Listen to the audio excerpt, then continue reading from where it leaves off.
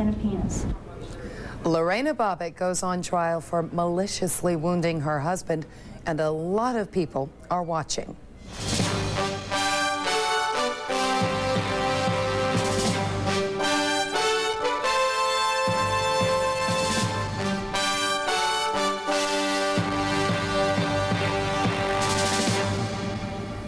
Welcome to CNN Prime News. I'm Deborah Potter in for Bernard Shaw in Washington. And I'm Susan Rook at CNN Center in Atlanta. Thank you for joining us. Here's a quick look at what's ahead on Prime News.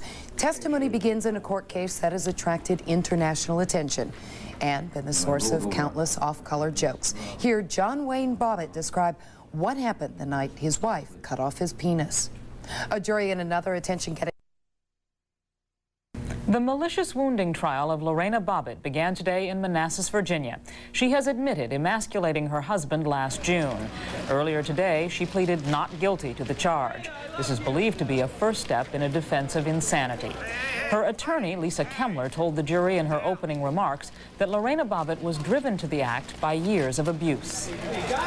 Psychiatric disorders were the product of the years of violence and abuse that she had suffered at the hands of her husband, and that they combined to cause her to experience what Dr. Feaster will tell you was an acute psychotic break. And it was as a result of that that she was unable to overcome any ability to control her impulse to defend herself.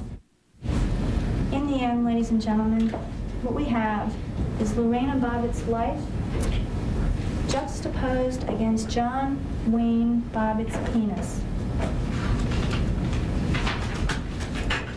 The evidence will show that in her mind, it was his penis from which she could not escape, which caused her the most pain, the most fear, the most humiliation. And I submit to you that at the end of this case, you will come to one conclusion, and that is that a life is more valuable than a penis. When Prime News returns, we'll hear what John Bobbitt had to say. After,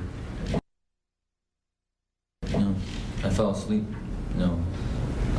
after I initially tried to have sex, and just fell asleep, and just right after that, laying on my back, I woke up noticing she was just fondling with my midsection.